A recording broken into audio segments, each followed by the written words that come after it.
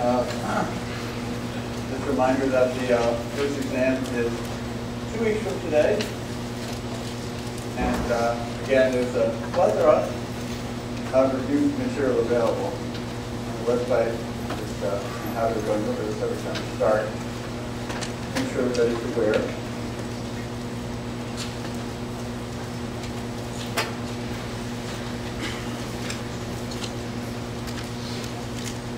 Okay, so again, click on exam 1 here, we get to the materials. Lecture before, 2 weeks from now, 2 lectures from now. So I'll do a review that's based on the multiple choice exam here, as well as any other questions anybody might have about the material. Okay, so we're pretty much on schedule. Moving to chapter 2 on Frontier Revolution, and then we have one more lecture on chapter 2 next time. Okay, so I'm just going to review what we call the Ptolemaic model. The Ptolemaic model, again, goes back to the time it's based on Aristotle's views that the Earth is at the center of all motions that we see. The Earth is at the center of all planetary motions, that the Earth is at the center of the motion of the solar sphere, given everything. Okay, so as you before, this is Latin, we have the Earth at the center, we move out to the moon, Mercury, Venus, Sun. Okay, so again, a theory like this for the last 1,500 years has to have something going for it. It can't just be complete hogwash, because they were actually looking at real observations and trying to make sense of using this model.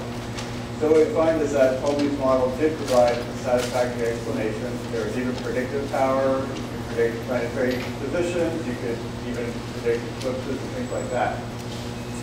It was based on a coherent model with consistent principles. We didn't have any, again, no little green men reaching in and changing the positions of things in some arbitrary way. It was all running essentially like clockwork. So, let's see if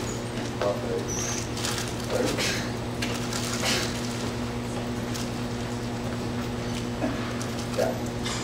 Okay, so you should have thought of trying to bring this into a sense of control. Sorry. That.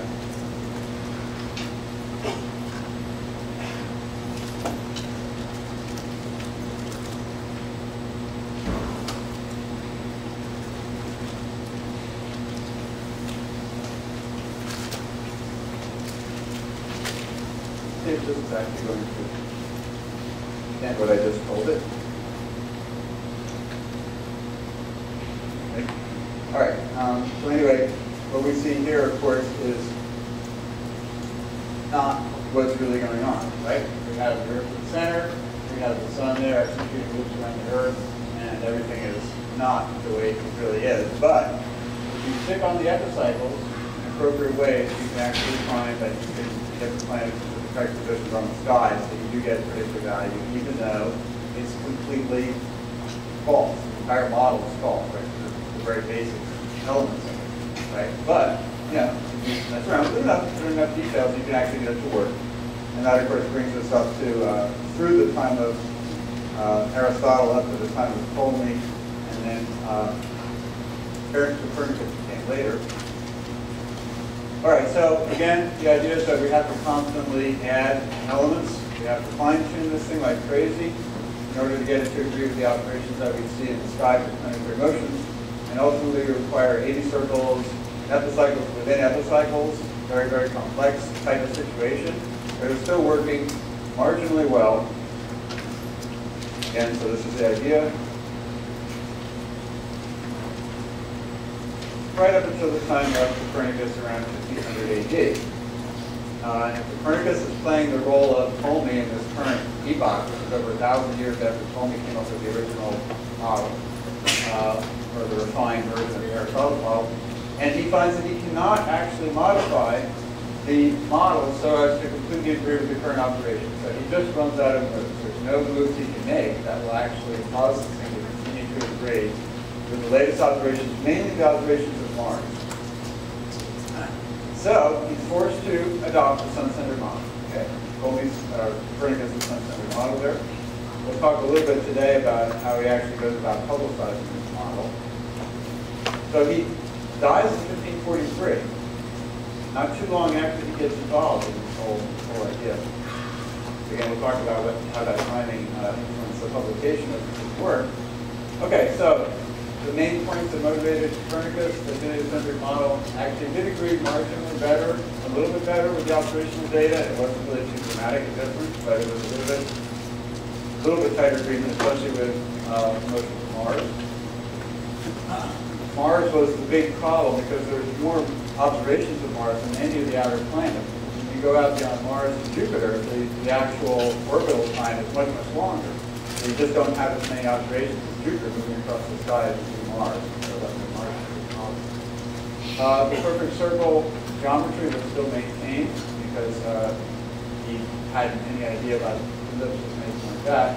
So we think perfect circle, where you put the sun in the center, puts the Earth on a crystalline sphere, so we still have the idea of a crystalline sphere upon which the Earth is riding on this invisible sphere, and then we still have to have epicycles. But the epicycles are much smaller than they were before in the Ptolemaic model, because they're not necessary to actually explain the retrograde motion. They're only necessary to fine-tune the orbital shape a little bit, again, because of the fact that it's not using ellipses, which is the exact answer to the problem. But he didn't know that. That wasn't known for hundreds of years later. Okay, so again, in the Copernican model, instead of using epicycles, what we actually have is the Earth overtaking Mars in their orbits, and that's what actually explains retrograde motion. So again, these are different points in time, synchronized points in time. These are basically monthly intervals. And here we see our head is pointed north here, so this is basically eastward motion on the sky. So again, if we lie on our back with our head pointed north, we open our eyes every sidereal day, we'll see the stars in the same place, but we'll see Mars moving eastward, little by little, except when it starts making these retrograde moves to the west. And that only occurs, Copernicus realized, because the Earth is overtaking Mars in Mars's orbit.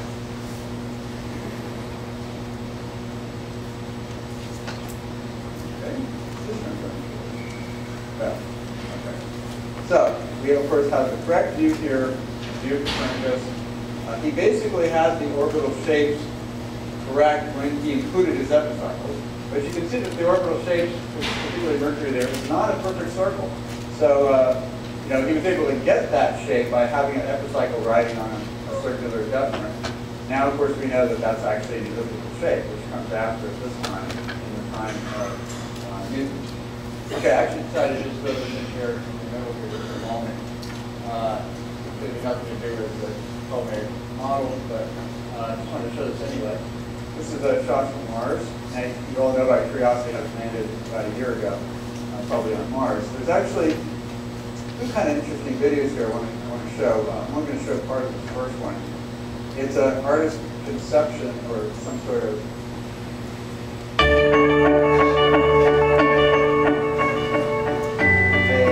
sold here. Energy. Stuff. Energy. Yes. I should tell you that this is kind of a long video. I'm not going to show the whole 5 minutes, so it's a bit much.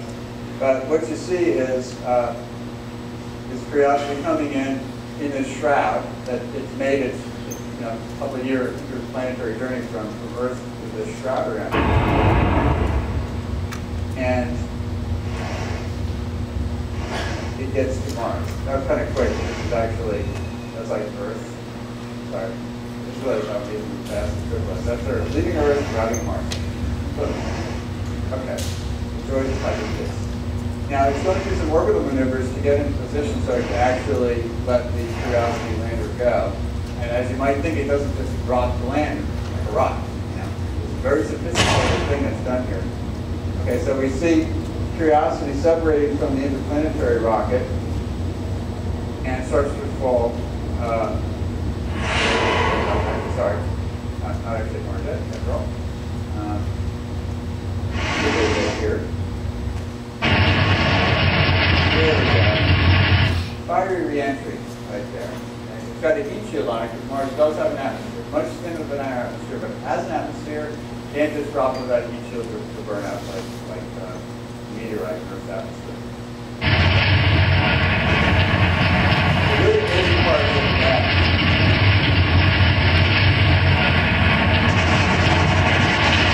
notice it's controlling its attitude with its computer-controlled thrusters. I mean, it's whipping at the ground.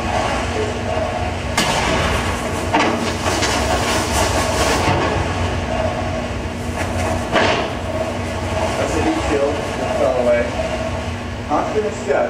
The car should slow it down, but this is the most amazing part. You see the little wheels? It's on its way out of there, but it does. I can't believe they pulled it off. Okay, so it fell away. Now that still isn't the thing that lands. That's the thing that fell away from their entry vehicle. Obviously, you can see it's got the retro rockets. Not finished yet.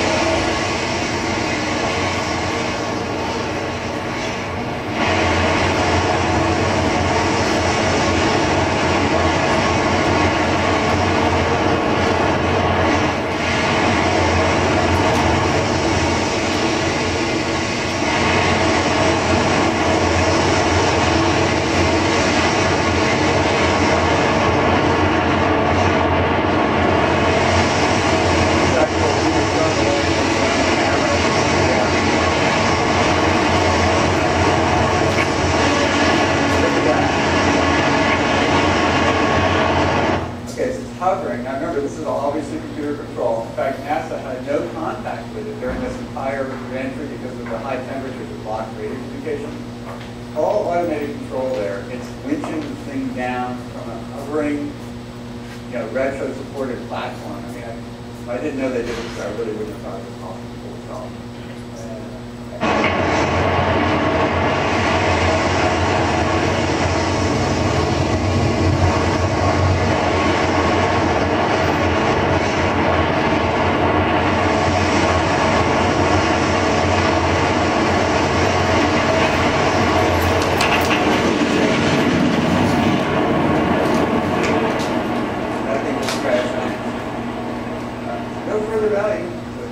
Out of the area.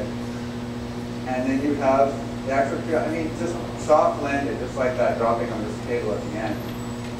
All computer control, just pretty amazing. Okay, so we know it's rolling around doing all kinds of interesting experiments with things. But there is one other video. This is video, a little bit of additional video shot from the lander zone camera as it's coming down. This is really short, so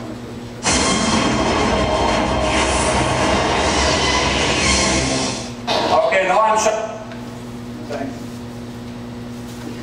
Okay, so this is actual video from the lander. That's the heat shield falling away that we saw pop off. So that's around the time that it deployed the parachute, and it's coming down, rocking back and forth. And that's that's not a simulation. Now that's actual video looking at the surface of Mars. As it's swinging back and forth on the parachute coming down.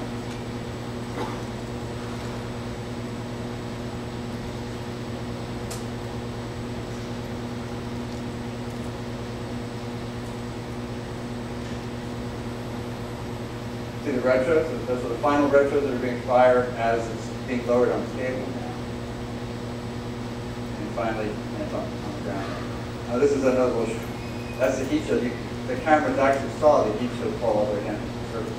So anyway, I just think it's incredible that the technology is actually reaching the point where you can do that, and it works, and it's reliable, and of course, they didn't know for a matter of about 10 minutes or so that it even survives that environment. You can only imagine all those people holding their breath, mission control. So they finally got the signal that it was live, and it's been a complete amazing success since then. And Mars is a very difficult planet to land on. There's been a lot of failures. Only about a 50% success rate landing on Mars. Actually, because it has a thin atmosphere. It's almost better if it has a thick atmosphere or no atmosphere at all. But with a thin atmosphere, it creates special types of problems when you're trying to